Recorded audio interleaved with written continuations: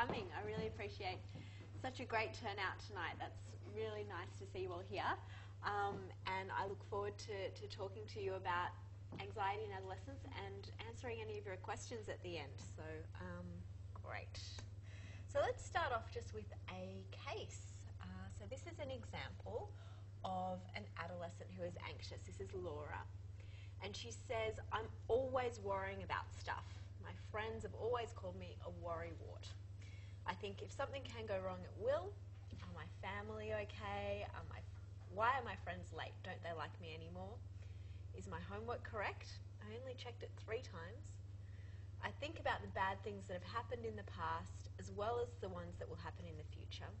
Sometimes my worries stop me from getting to sleep for hours, and it seems I've always been this way, but worrying takes so much time and energy, I even worry that I worry too much. Does this sound familiar to anyone? Anyone recognise any of these thoughts perhaps in their family or friends? This is something that we see a lot in our clinic. So another case, this is Mark. And Mark says, people keep saying that I'm really shy. I guess I don't mix much with other people. I don't go to parties because I don't feel like I fit in. I really want to ask this girl out, and I've been trying for ages to psych myself up to it, but I just can't. I keep thinking, what a loser I am. There's no way she'll say yes. Who'd want to go out with someone like me? I can't even go into a shop and ask for something without stuttering and twitching. They must think I'm so lame. Okay, so here we have a couple of examples of adolescents who are anxious about different kinds of things. One's a typical warrior, worrying about lots of different things. Another person more focused on social interaction and feeling really shy. So what is anxiety overall? Well, anxiety refers to a feeling of fear or apprehension or worry. And it's important to acknowledge that everybody experiences anxiety from time to time. And anxiety is actually a really useful emotion because it helps us to deal with threat.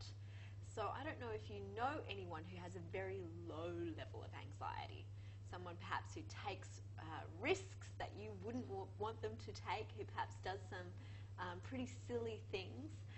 And when we think about life without anxiety, it would actually be pretty dangerous if we weren't thinking about some of the potential threats that are in our environment and around us.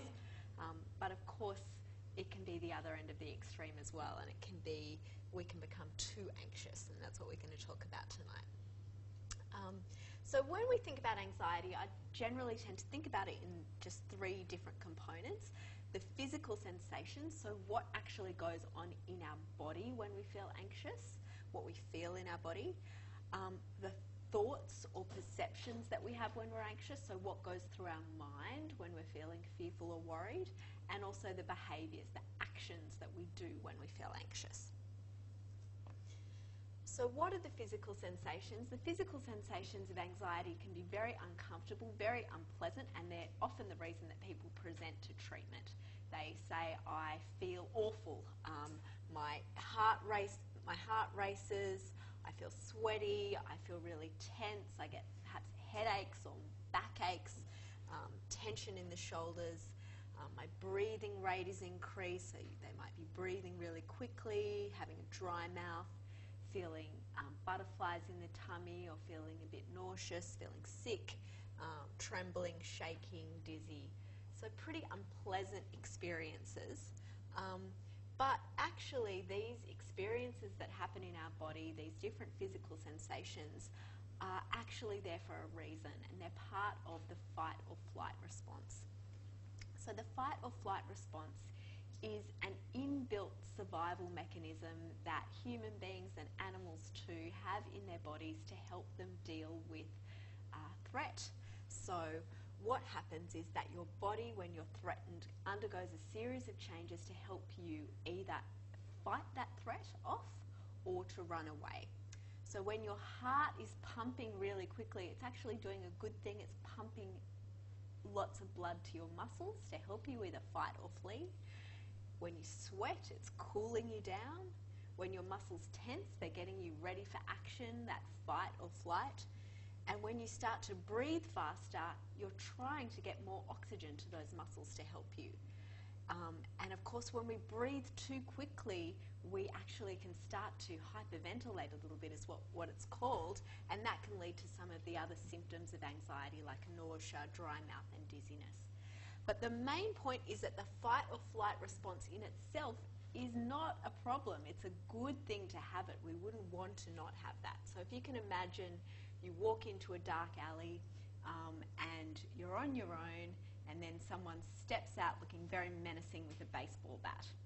You would want to have a physical reaction there. That is a good thing that your heart starts pounding, that your muscles start tensing, because you need to be ready to either fight that person off or to run away.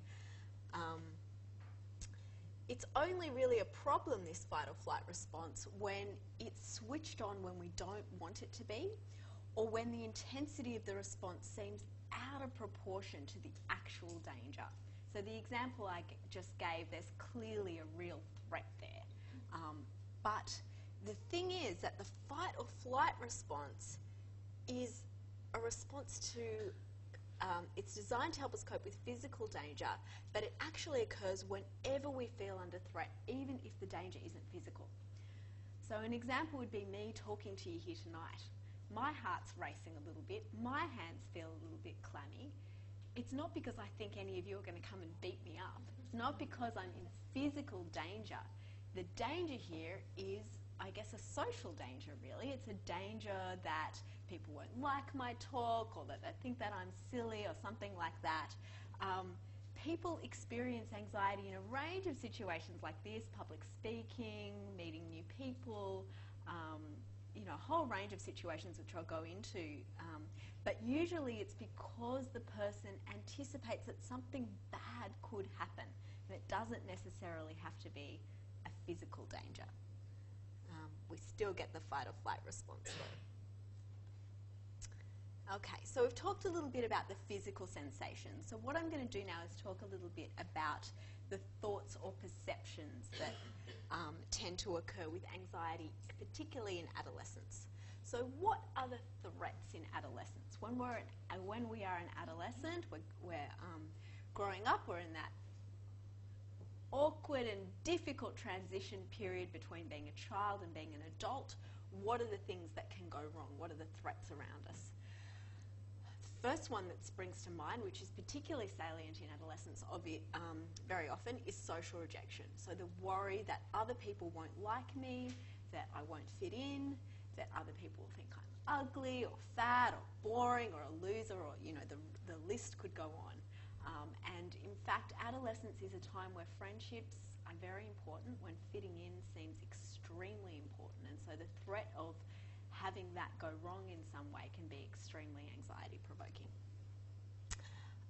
Another kind of threat that people worry about in teenage years and in adulthood as well is poor achievement. So the worry that I won't perform well, whether it be in academics or sports or music, I won't meet my standards, or I won't meet the standards of other people, like my parents or my friends or my teachers, or I'll fail.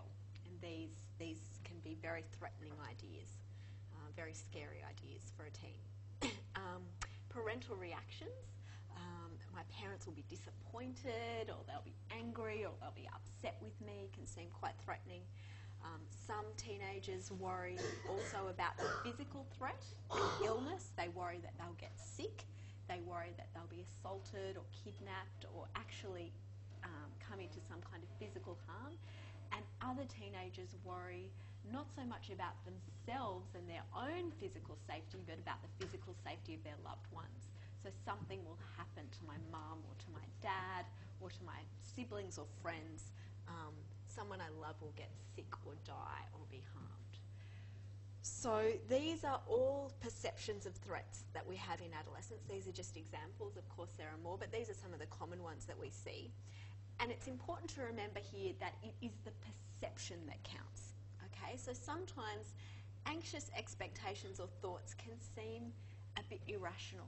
So I might be looking at my friend or my daughter or my son and thinking, you're worried that you're going to fail this test, but you always get great marks. This just doesn't make sense to me. Why are you worrying about this? This is so silly.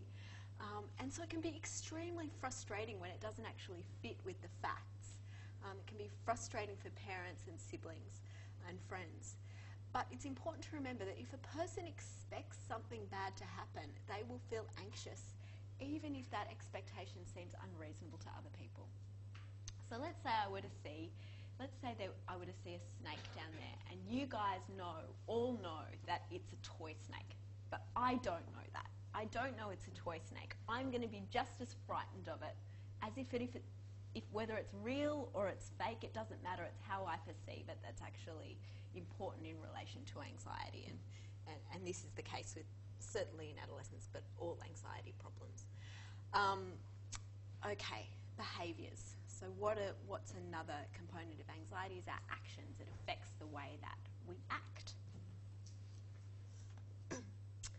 So, as I mentioned, anxiety can feel pretty horrible.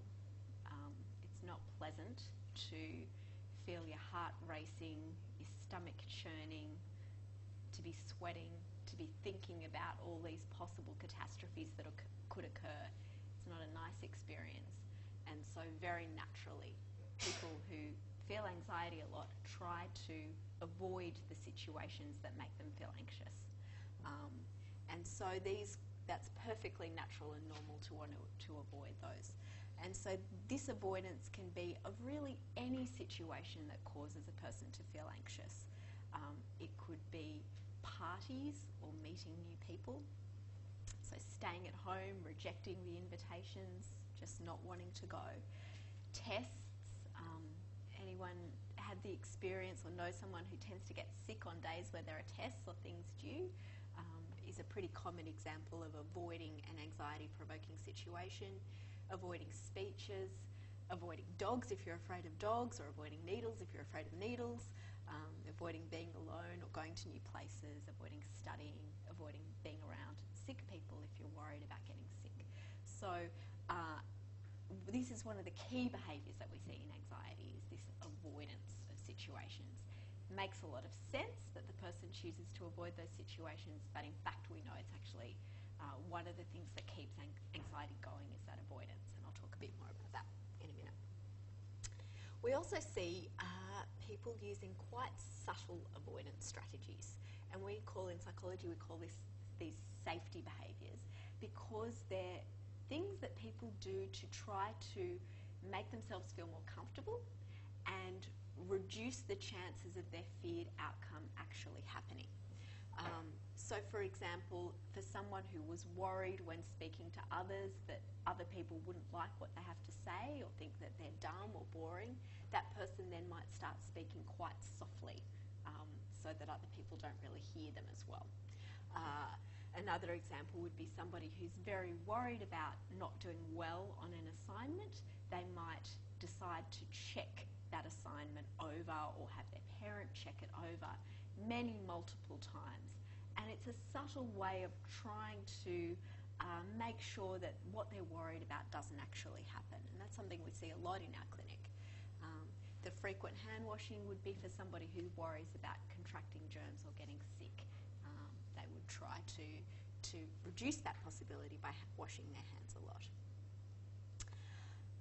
Other anxious behaviours that we see a lot in adolescence and in childhood and adulthood also is a lot of reassurance seeking. So checking, will I be okay? Is this going to be all right? Are you sure? Checking with mum and dad a lot because they're not feeling confident themselves.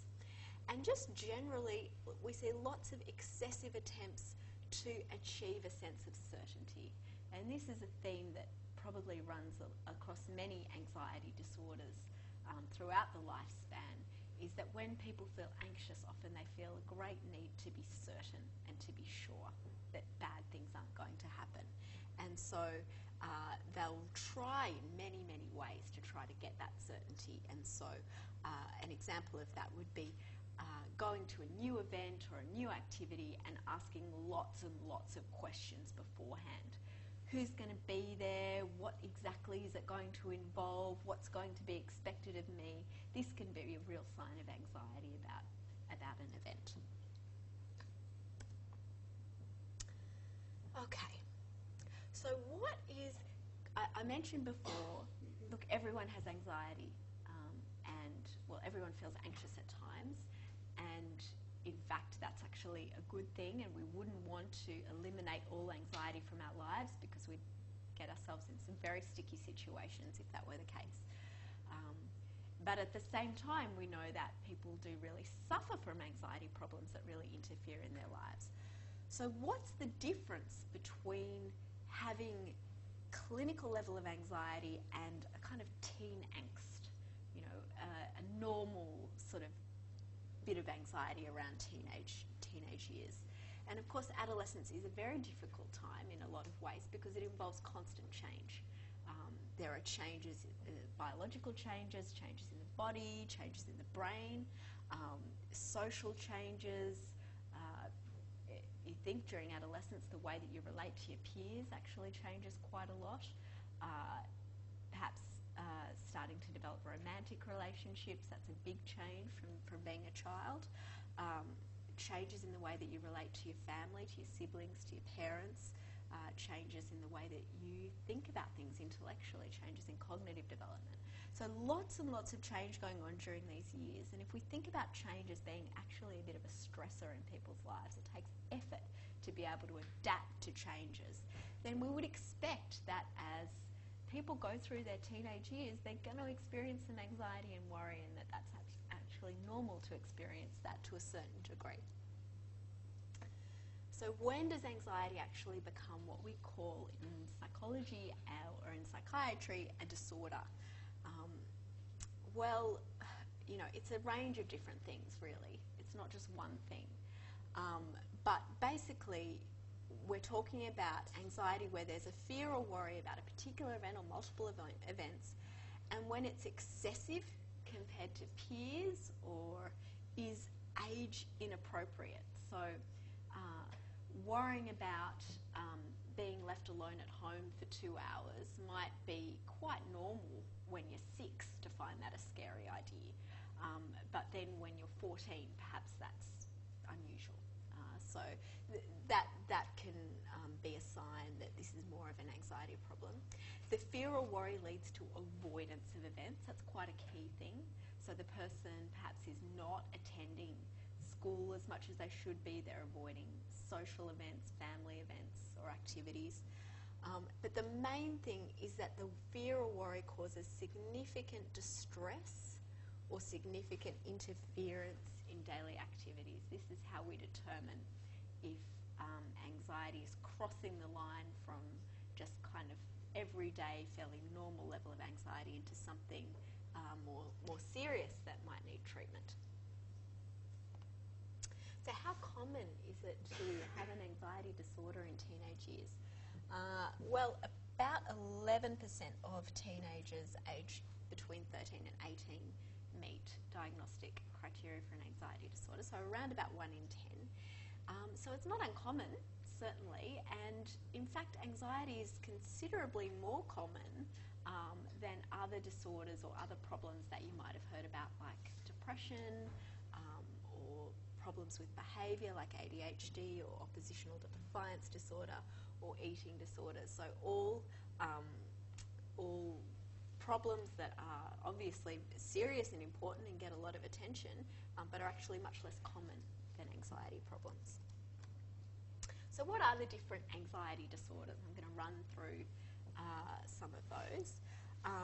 And the first one that I have on my slides is social phobia. And social phobia is essentially, really at its heart, a fear of negative evaluation by other people. So a fear that other people will think I'm boring or dumb or stupid, or that they'll laugh at me. And social anxiety, significant social anxiety, can cause people to avoid any situation where they might be evaluated. So that could range from situations that most people probably find a little threatening, like public speaking, right through to other performance or evaluation situations, even just answering questions questions in class, speaking to new people, or going to parties, any kind of social activities. And so social anxiety can actually lead to people having less friends and sometimes not developing their social skills as well because they don't have an opportunity to practice them. So Mark, the case study that I showed at the beginning, that is kind of an example of social anxiety, what he talked about. Generalised anxiety disorder is a bit more like Laura, the case study of Laura, who worried about lots and lots of different things.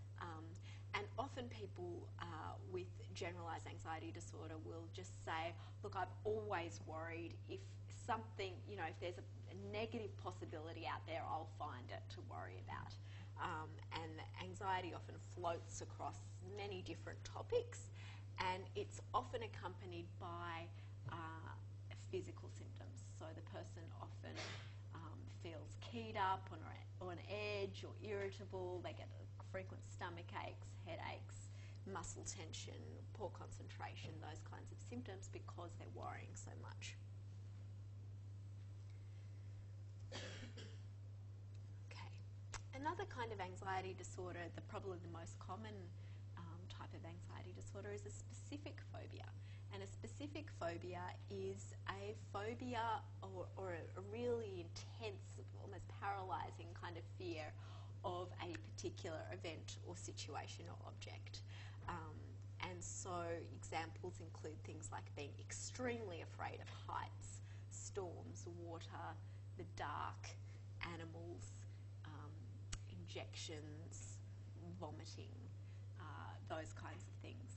And remember again that if it's not causing significant distress or interference, we wouldn't consider it an anxiety disorder. So it might be that I'm quite afraid of snakes, but I never encounter snakes. I don't avoid anything due to my fear of snakes, therefore it would not be classified as an anxiety disorder. But if it meant that I stopped using my backyard in case there was a snake there, or it meant that I had to get my husband to come and check the car before I got into it in case there was a snake there, then this is what we're talking about with a phobia. Okay. Panic disorder is a disorder where the person experiences panic attacks for no apparent reason. So a panic attack is really just an intense surge of fear or discomfort with a lot of physical symptoms of anxiety that just come very quickly, very intensely out of the blue, and they peak within a couple of minutes and then it goes away. And some people have panic attacks. They have them repetitively. Many people have one once in their life and then never have one again. And that's not a disorder. But if you're having them repeatedly and you're starting to worry when's the next one coming and perhaps starting to change your behaviour, starting to avoid situations just in case I have a panic attack there, then this is what we call panic disorder with agoraphobia or without agoraphobia, depending on the level of avoidance.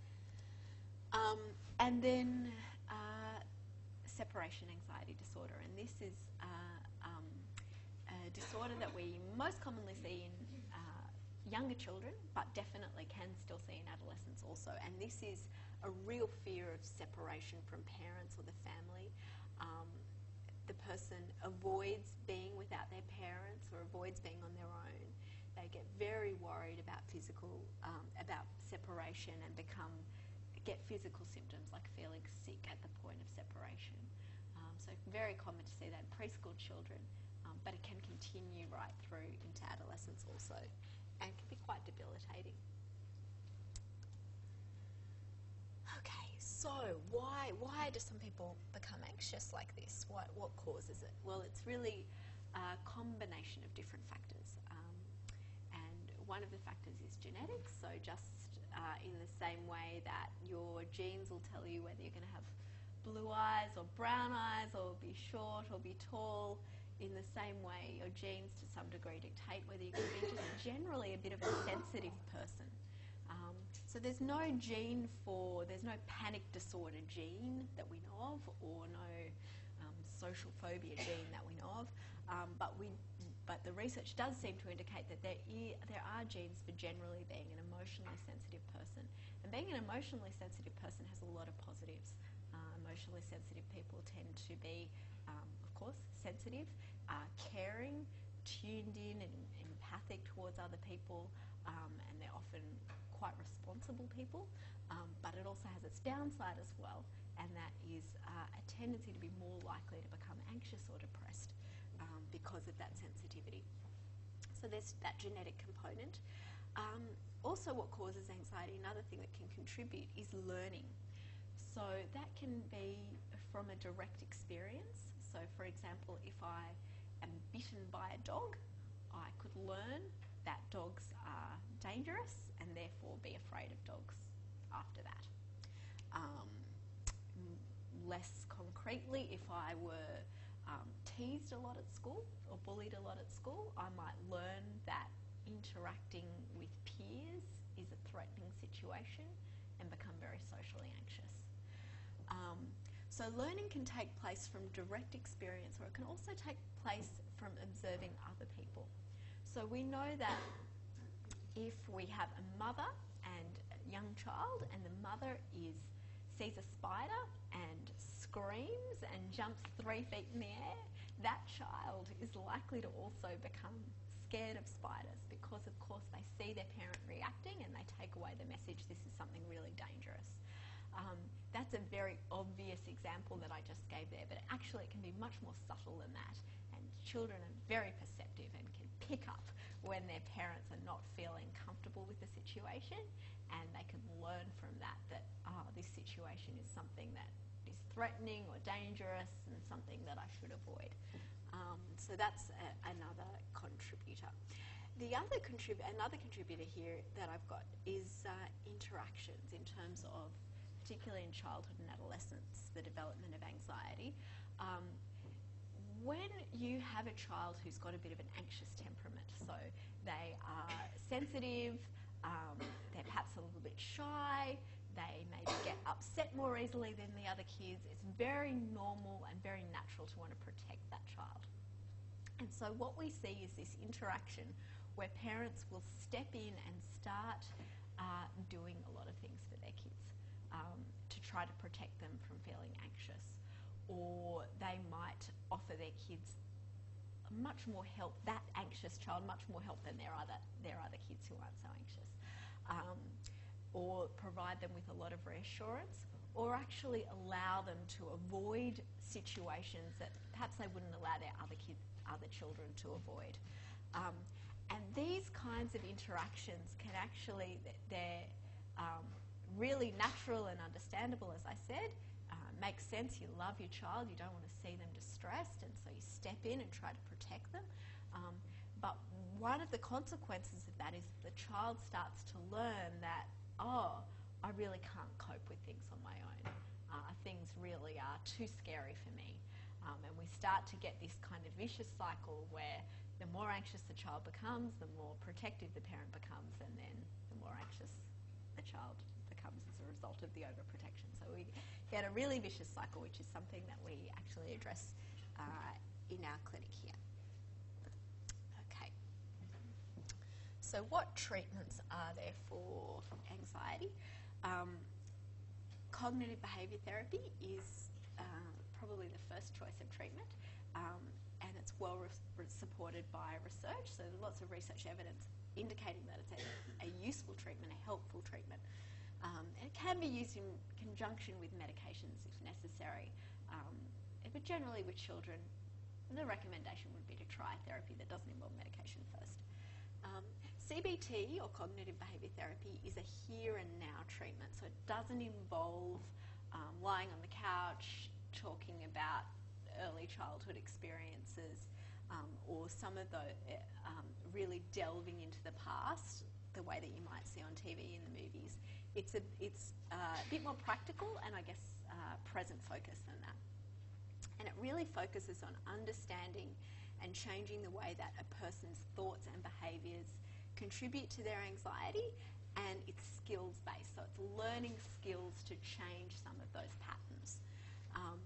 And parents in terms of treating adolescents with cognitive behaviour therapy, the parent's role in that therapy is to learn the same skills that their adolescent learns so that they can coach them at home, how to use the skills in the situations that are causing distress for them. So cognitive behaviour therapy addresses each of those different components of anxiety. So in terms of the thoughts, we know that anxious people, anxious teens, adults, children, tend to think very negatively and expect the worst to happen. And so CBT, the cognitive part of cognitive behaviour therapy, involves identifying, helping the person to know what their negative thoughts are and helping them to think realistically about what's likely to happen. So it's really important. Some people think that cognitive therapy is just positive thinking. It's not just positive thinking. That's not what it's about. It's about looking at the facts and trying to come to a realistic idea or conclusion about what's likely to happen. So there may be a situation where you feel anxious, and when you look at the facts, you think, oh yeah, I should be feeling anxious. This is a really dangerous situation, and that's fine. There'd be no point thinking positive there.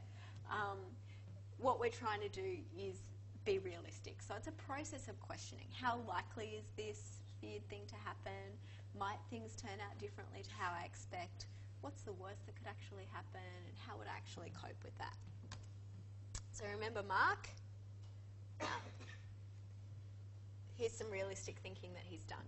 So if we start with the first column, which we call event and thought, he writes down what the event is that's causing him anxiety. I want to ask Sam to go with me to Alice's party on Saturday.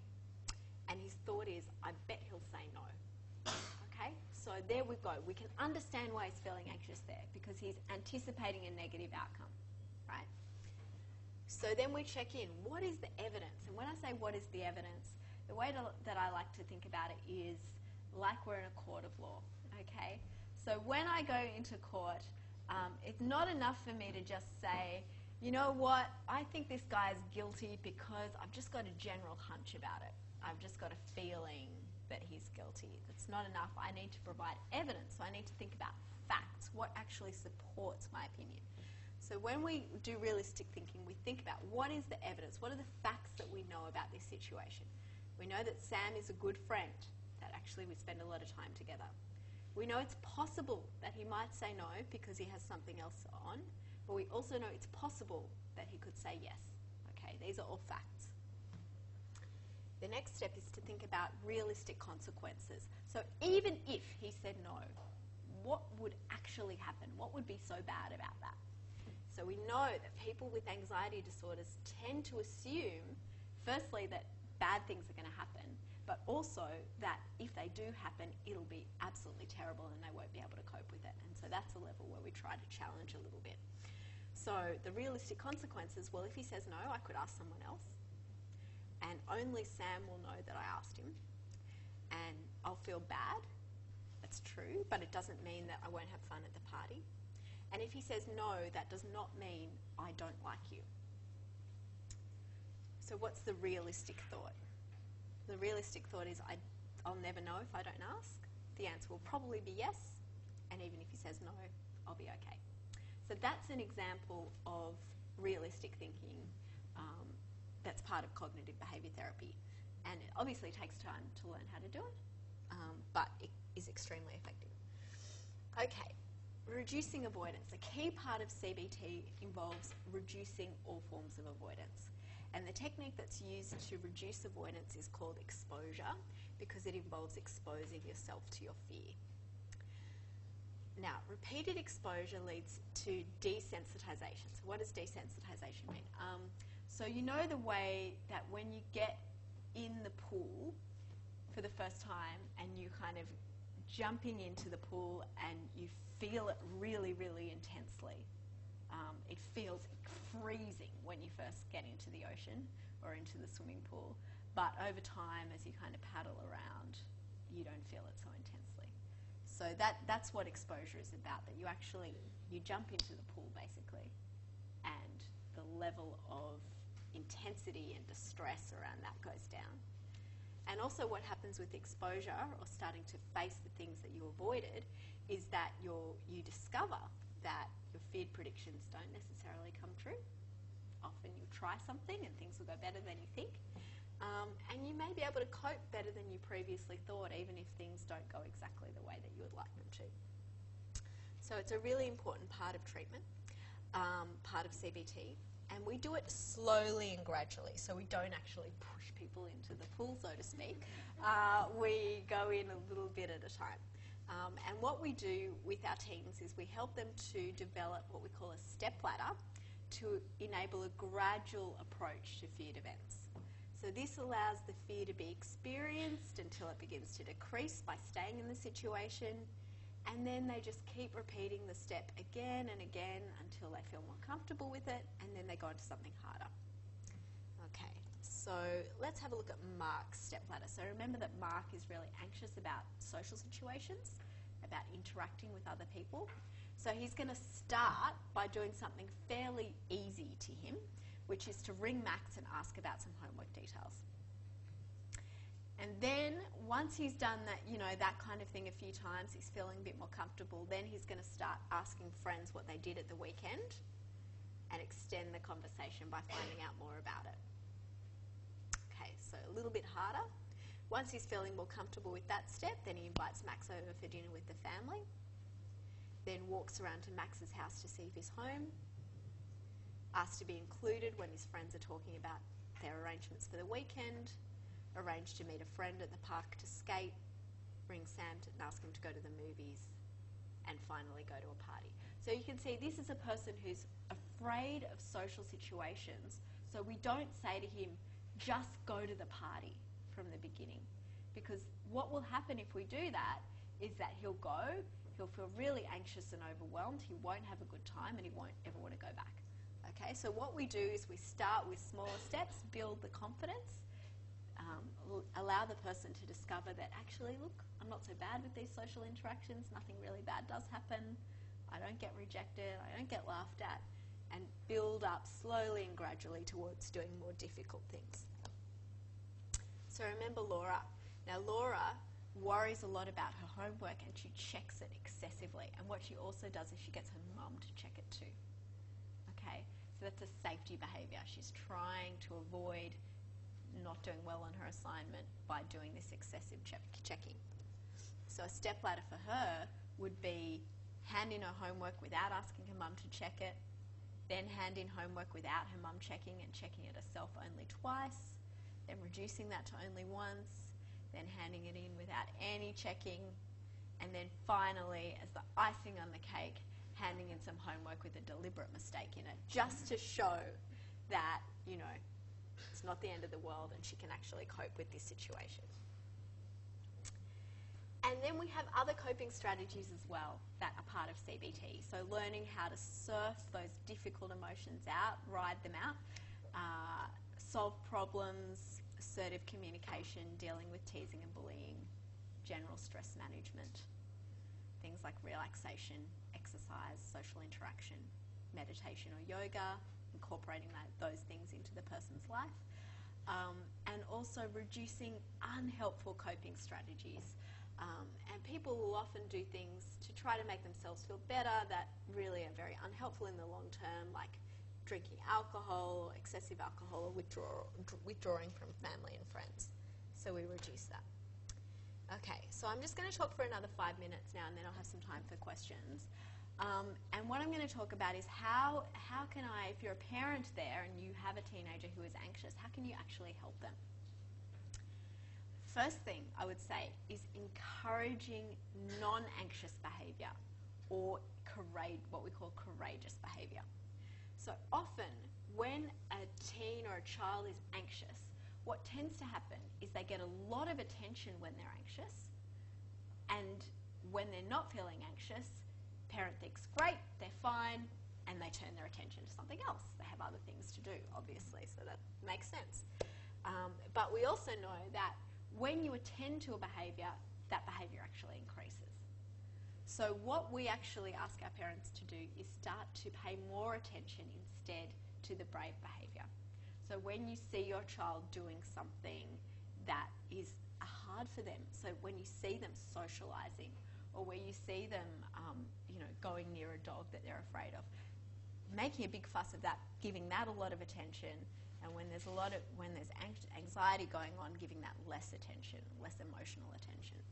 Using actual rewards can be very helpful. So encouraging your child to face their fears, actually giving them a tangible reward for doing so. Some people say that's just bribing your kids. Well, maybe, but if it's in their interest, we actually find, maybe it's not bribery, maybe it's actually a helpful strategy. And rewards don't have to be monetary. They could be getting to choose what you have for dinner, or they could be special time with a parent, or a fun activity, or watching a movie. But rewarding can be super helpful there. Modelling, so showing, if you expect your kids to be brave, then that kind of requires you to be brave as well. So modelling how to face fears and modelling coping with your own anxiety is something that's helpful. Encouraging independence, really hard to do when you've got a teen that seems to be really distressed. Naturally you want to step in and help them and protect them, but we know in terms of building resilience and capacity to cope with things, that teens do need to build more independence, and that means they do need to make their own mistakes, and they do need to have things go wrong so that they can learn how to fix those problems, and they can learn from those mistakes. And allowing them to experience natural consequences, so not jumping in to rescue from anxiety behaviour.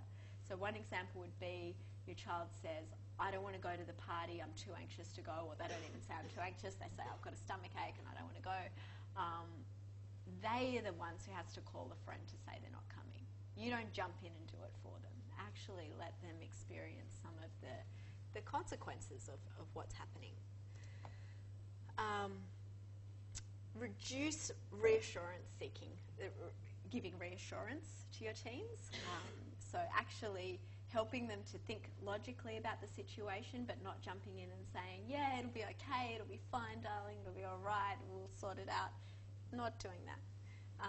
Being consistent, so that means being consistent yourself, but also with your partner, or with mum or dad, being consistent between the two of you. And keeping calm, which I know is so much easier said than done. But generally, when we do things, when an adolescent is becoming extremely emotionally escalated, it's really natural that as a parent, emotions will also escalate, and then we have this very high level of intensity, and it's really very difficult to make any progress out of that. So it's a parent's job, difficult as it is to try to keep their level of intensity down, and this will help bring the teens' level of intensity down as well. And if that means walking out and just saying, look, I can't be with you right now, I'm going to go take 15 minutes and just lock myself in my room and be away from you, then okay. But not building up that intensity. And just generally being supportive, so listening when your teen comes to you with problems that they've had, instead of trying to jump in with lots of suggestions or tell them what they could have done differently, actually just listening to what they're saying and saying something like, oh, that sounds like it was really hard.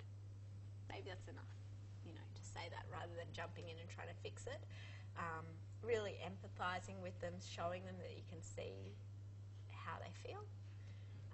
And respecting differences, as teens, they develop their own identity, their own preferences, their own interests, their own choices, and just sometimes you're going to have to agree to disagree, or you're going to have to accept that they don't think about things the way that you think about them. That doesn't mean you have to give in to everything they say. You can still have boundaries and limits and so on, but some respect there for differences will be really helpful, because if there's not respect for differences, or there's not much listening or not much empathy, then what will happen is the teen will think, you know what, whenever I go to talk to mum or dad, it never turns out well, I'm just not going to do that anymore, and they won't tell you anything.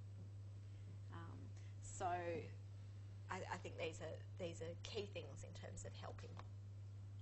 So at the Emotional Health Clinic, I just want to tell you about a couple of programs that we have. If you're interested, one of them is called Chilled, which is the teen version of the Cool Kids program, which you may have heard about.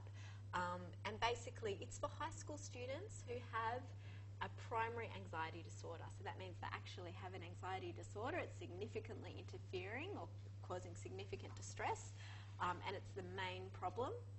And it involves coming and doing the things that I've just been talking about for 10 sessions with a psychologist at the Emotional Health Clinic. And then we also have a program called Study Without Stress as well, which is for year 11 and 12 students who are completing the HSC. And they don't need to have an anxiety disorder to participate in this program. It's for anyone who's completing their HSC. And basically they learn cognitive behavioural skills for managing anxiety and stress related to HSC.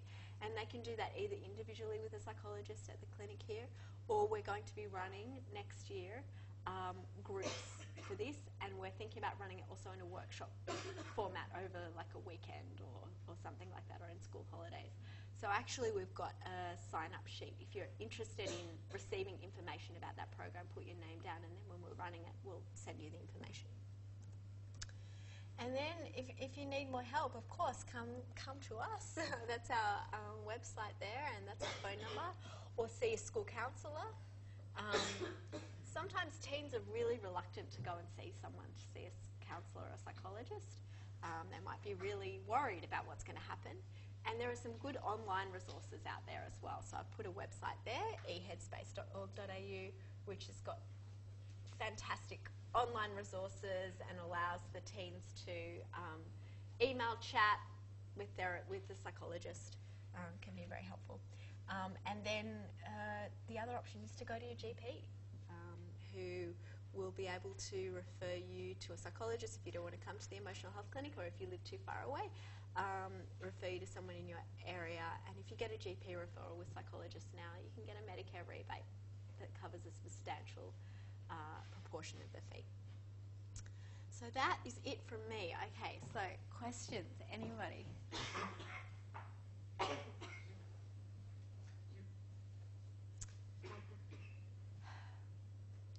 Oh, thank you, yes.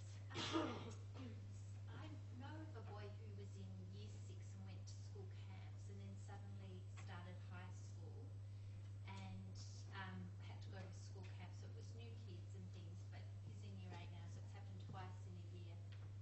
Really terrified of going to school camp. So it's very specific, otherwise he's fine. Yes, yes. Yeah, and look, I mean, I think if it is still causing significant distress or interference, and certainly school camp's pretty important actually in a lot of ways, I think it would be worth having treatment for it.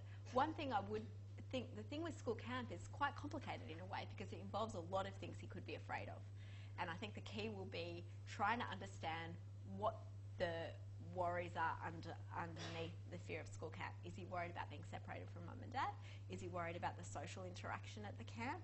Is he worried about getting changed in front of other kids? You know, could be a whole range of things. So I think that would be the thing that I'd be wanting to do if I was treating that person, is try to understand what the fears are, and then you could do some realistic thinking and step ladders around those particular fears.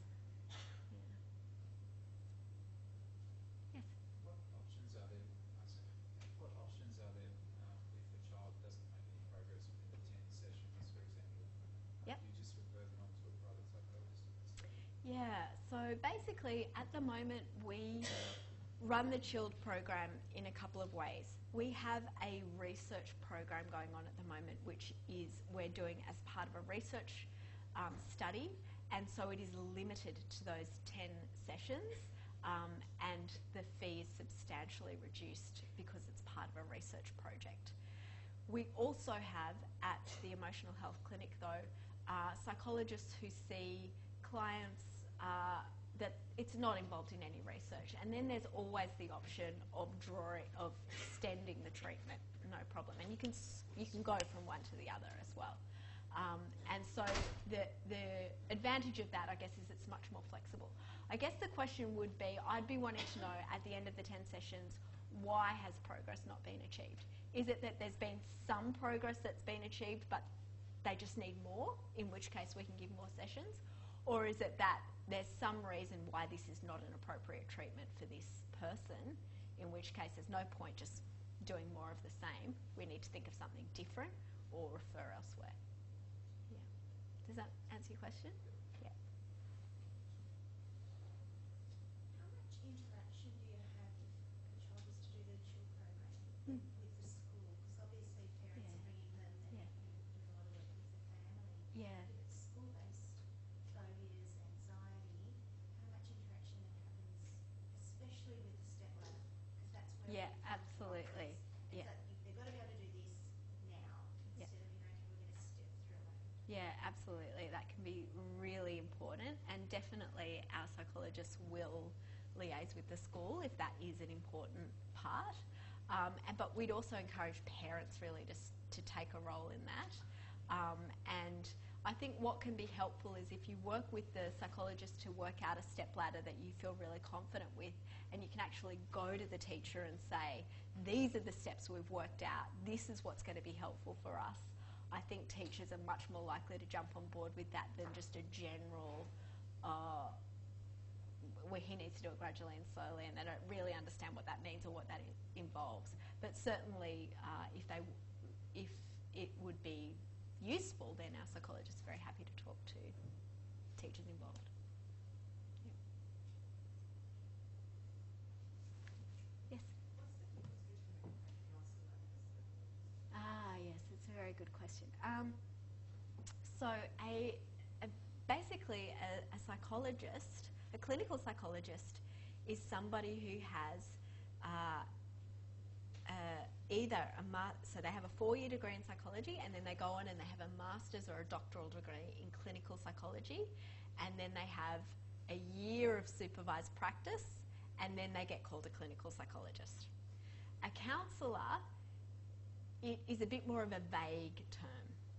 So some counsellors, some people who call themselves a counsellor or a therapist or a psychotherapist, these are all these kind of vague terms. Some of them may have very, very many qualifications, and some may have virtually none. So it doesn't tell you what study they've done. Whereas with a clinical psychologist, someone is not allowed to call themselves that unless they have those particular qualifications.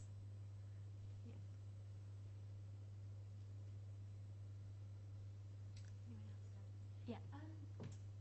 With teenagers, obviously, if I say a teenager's avoiding going to school, and it won't come to see a psychologist, a parent can't really physically make them go to school, even though I guess it's illegal not to go to school. Yeah. What would be one of the sort of initial steps you might do that to? Yeah, look, it's just really tough, those school refusal cases. It's really tough. It depends on the reason why they're refusing school. Again, is it social phobia essentially, or is there a real problem with teasing or bullying or some kind of victimisation at the school? I think working really closely with the school is really important. I would say for parents whose teens refuse to go and see a therapist, if you're worried about your child, go yourself, because there's actually a lot that can be done just talking with the psychologist about ways of managing your interactions with your child that would be helpful even if your child doesn't attend the sessions themselves. Distance education is a bit of a last resort option, but is definitely one to think about if they're actually missing substantial amounts of school. That's a big worry, and so thinking about ways that they don't lose too much in terms of their education while we're getting things sorted out is really important too. Yeah, but it can be a really tricky case. Working with the school to get them back gradually can be really helpful. If you know that they are particularly anxious about on sports days, for example, then starting off with going in the morning and then coming home at lunchtime before sports starts, for example. But just anything to get them started and to really minimise that period of school avoidance, because the longer that goes on, the more difficult it is for them to go back, because they're behind academically, but also there's the social worries about how am I going to explain to everybody well, I haven't been at school all this time. What am I going to say? So really trying to minimise that. Yeah. Only if the kids see the psychologist, the parent have to be in with them or individually? No, with teenagers we generally work in the sense that we work with the teen themselves without the parent there, unless they're very anxious about being separated from their parents, in which case we can have their parent in there if they prefer.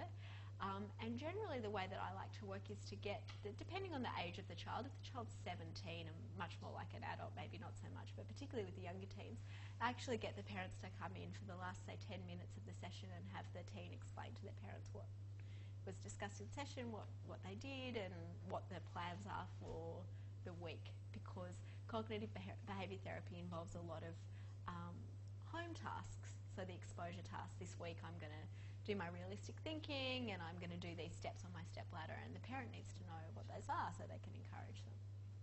So there's that level of involvement. And it also, the CHILL program also includes a session with just the parents where the child doesn't attend at all. Yeah. But these things can always be negotiated, the level of involvement as well.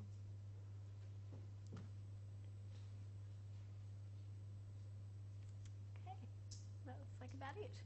All right, well, thank you very much for coming this evening. I hope it's been helpful to you. Appreciate your attendance.